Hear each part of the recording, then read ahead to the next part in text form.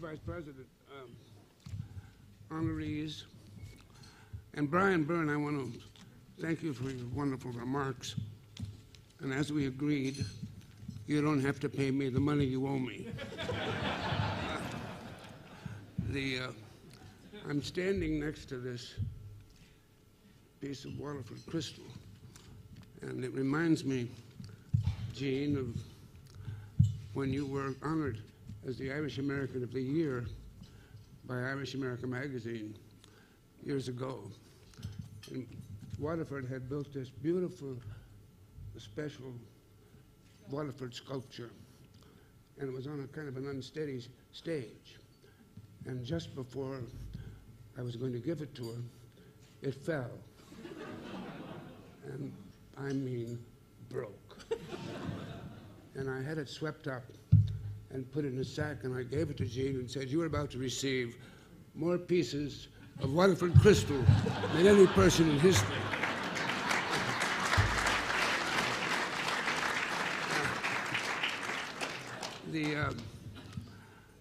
I have notes because if I get anything wrong, Jean will raise hell with me. So,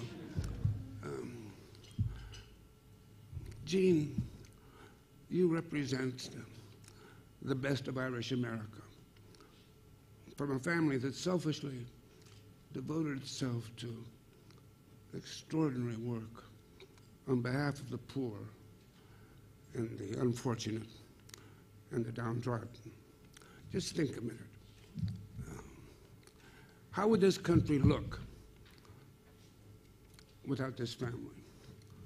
Would African Americans have full, complete civil rights? I don't know.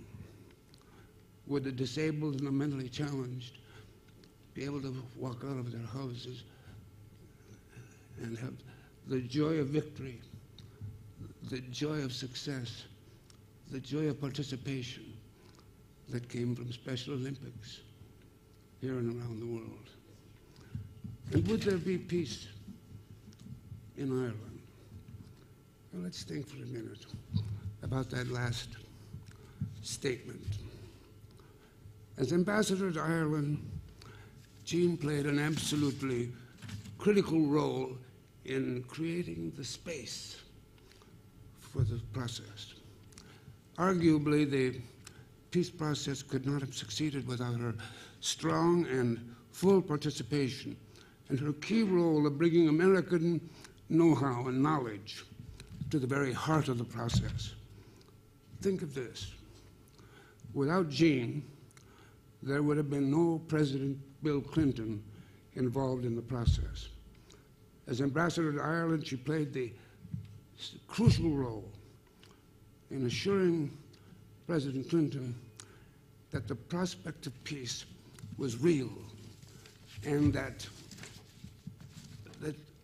America had much to gain by being involved. And she said that she and her brother Teddy would be at his side, giving full support along the way.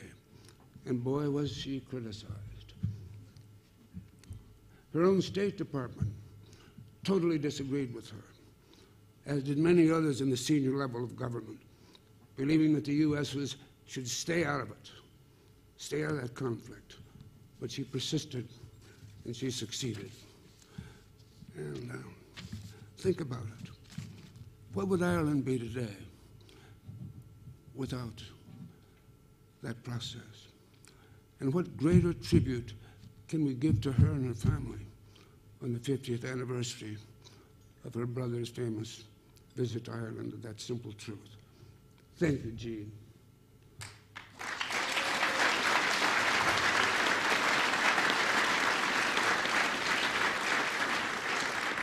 Thank you for all that you stand for, and thank you for millions of Irish Americans who saw the dream of peace come to Ireland. You belong in the centerpiece of that Hall of Fame in Dunbrody, a few miles from where your ancestors came from in Wexford. Jean is not going to speak because she can't wait to hear from Vice President Biden.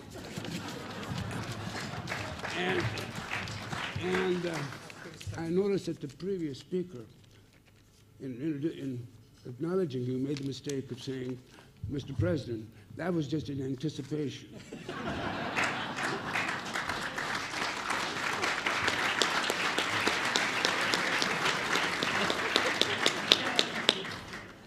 So, Jean, stand up and let us acknowledge you, please.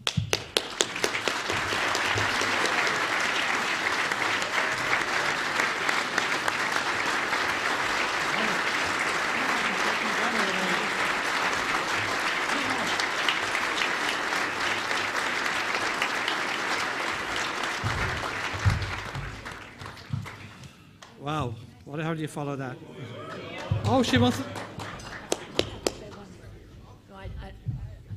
I don't want to make a speech. I just want to say one word. There are a lot of people involved in this, so I want you to recognize that as well.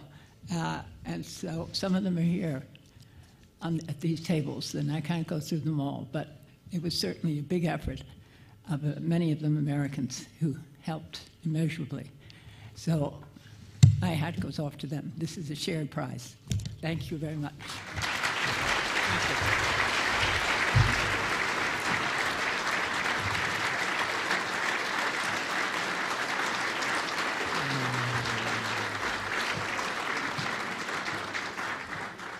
Jean, there's an old Irish expression, "Ne'ekimida lehéidir ríis," we'll never see your likes again. And that is true. Thank you. Are you either, Keough?